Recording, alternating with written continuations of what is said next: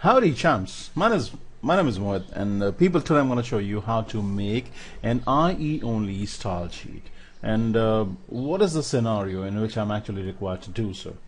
Right, so let's see this with an example. Let me hit on the create new HTML file. Next up, people, let me say insert, layer objects, div tag. Let me create a class, let's say RGBA. Right, let me click on the new CSS rule button, and I'm going to create the new rule inside this document only, basically creating an internal or an embedded rule, which is fine. Let me say OK. Go to the background color, and people, have a look out here. I have the RGBA color model selected. In case you don't have it selected, you can go out here and select RGBA. I'm going to select the color black, but I'm going to change the transparency to a 50%. So I'm going to come out here, change that 1 to a 0.5. So the color black and 50% transparency. Let me go to the category box. Let's have a width of 400 and a height of 400 pixels. Let me say OK and OK once again. So so far, people, what I've done is I've actually created a div or a division with the 50% black background color. Right. Let me give it a title of IE hack. It's actually a IE hack that that we're going to work with. Let me save it. Let's say IE hack. Let's say save. Right. So we have a div or a division which has 50% background color, which is actually black. Okay.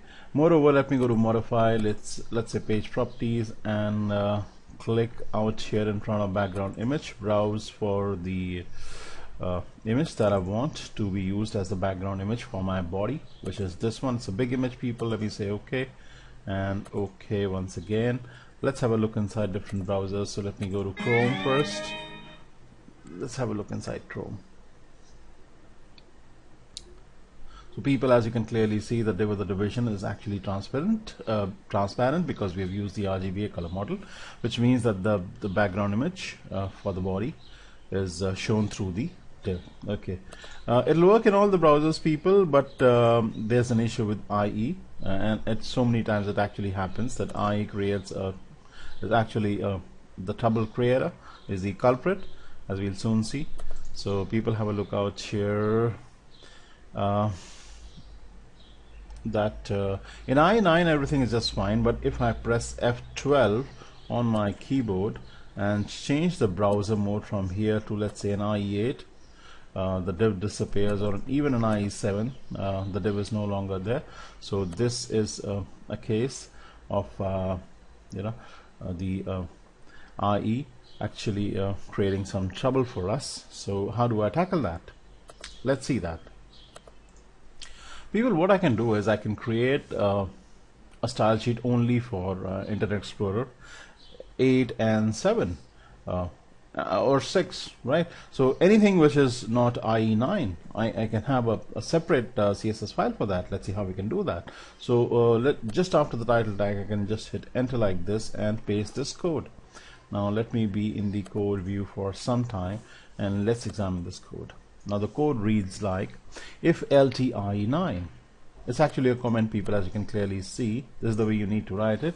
It says if LTIE9, it means if the IE version is less than IE9, then I would want this document, this HTML CSS document, to be linked up with another CSS file, which is IEhack.css, that I'm going to create in a moment. Let me copy this up. Okay, so for other browsers, whatever is inside the style tag will work, but for IE, whatever I'm going to define now will work. So let's see what exactly I mean when I say that. So let's say file new.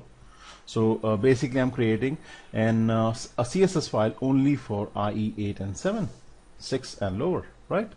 So let me click on the new CSS file page type, not the HTML type page type. Let me click on the create button. Let me save it up first. So save, give it the name IEhack.css. Let's say save. I'm going to go back to this file. I'm going to copy the rule, this one, Okay, I'm gonna paste it out here like this. Okay, I don't want the width and height to be different for IE, so I'm gonna delete that. But instead of saying background color, I'm gonna say background image. I already have an image ready. I'm gonna browse for that image. Is inside this folder, which is this image. It's a transparent image, people. Since the transparent colors won't work in IE 8 and 7, I'm gonna use this background PNG image. Let me say okay.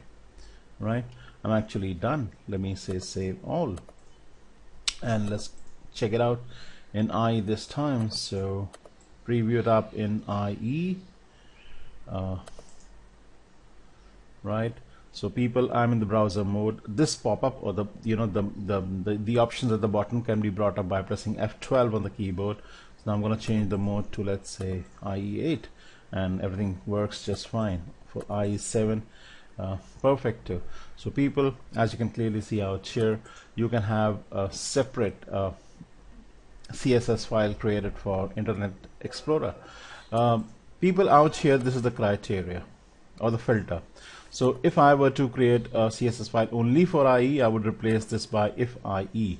If it were for IE greater than 6, then I would write if instead of LT, which is less than. I'll use the word GT, greater than IE6. Okay, so or if I were to have a separate CSS file for IE6 and a separate CSS file for IE7, I would say if IE7, then have IE hack 7.css or 6.css. So I would end up creating two CSS files, in which case two separate CSS files for separate versions of IE.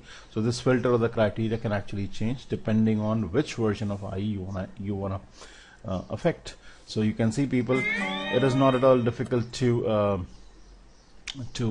hack IE in this manner.